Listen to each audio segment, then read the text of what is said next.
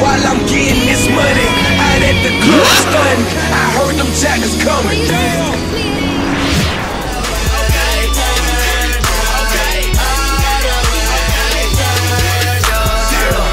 If I need your help, I can't do it myself when I got no one left. While I'm getting this money, out at the club stunting, I heard them jackers coming. I give my all for more when I'm at my...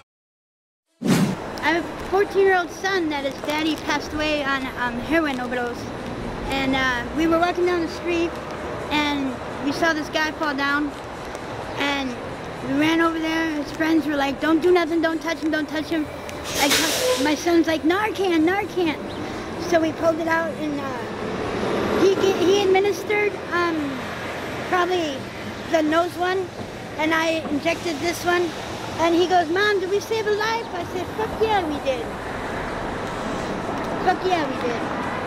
What's your name? Where you from? My name is Melissa. I'm from here, San Francisco. Well, I was homeless. I've been in an apartment right now for about 7 years.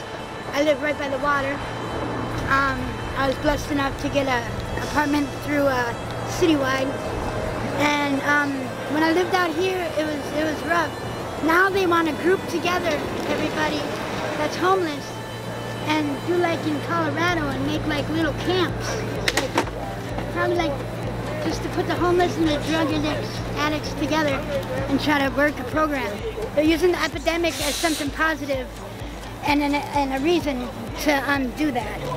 Achievement of life is pure happiness. And yeah, happiness. You can be happy broke or you can be happy rich, or it's up to you. This is Fast Black TV. Super 16 News in the Bay Area. Thank you for your time. I appreciate you so much. Thank you. Yay! Black TV rules.